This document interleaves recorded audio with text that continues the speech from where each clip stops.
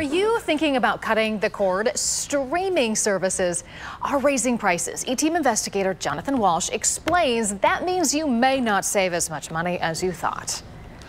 With the average cable bill now more than $120 a month, lots of us are pretty curious about Apple's upcoming TV service. 25 streaming channels for just $40 a month.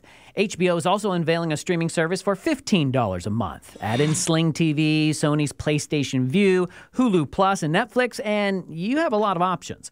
But a new report in Vanity Fair says you need to know the downsides before you give up your cable box. Specifically, just how much all of these services are going to cost you.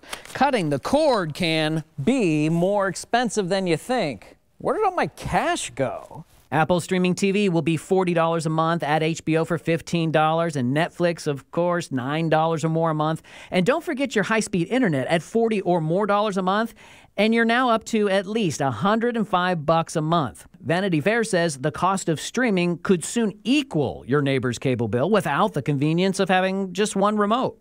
I'm 5 on Your Side investigator Jonathan Walsh for the E-Team.